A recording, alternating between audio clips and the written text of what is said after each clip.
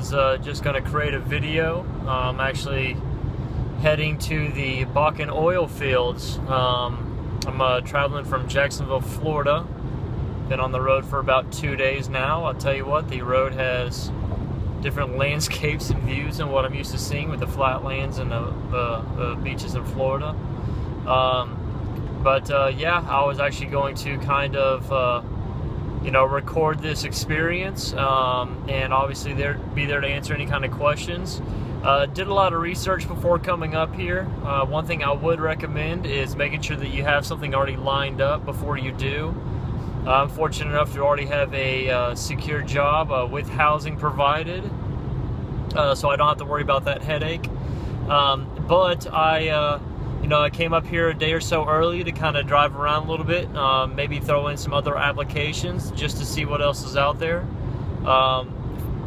This is my assumption, is that I know that there are a lot of companies out there, and I'm pretty sure that it's pretty well known that North Dakota has probably the lowest unemployment rate in the nation, especially the city of Williston. So for all these companies out there in the Bakken oil field, I don't think they need to pay money or use resources to advertise openings. So I believe that a lot of them are always going to be hiring. It just might have to be, you need to go in there and show your face. Maybe, network a little bit. But I do have a couple other companies that still wanted to interview me. They wouldn't do it over the phone. But again, I do already have something lined up. I already am will be working when I get there. So far, I have driven 1,685 miles in about, I don't know, we'll say maybe 21 hours, something like that. That might be a little off. But yeah, I've got about another 400 to go, and I will be there.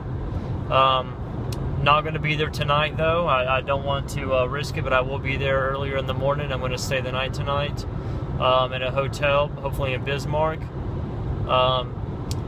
But yeah, so this will be the first video that I'm posting, is just kind of heading out there and letting you guys know what to expect. I'll hopefully be able to update as soon as I have something worth putting on there.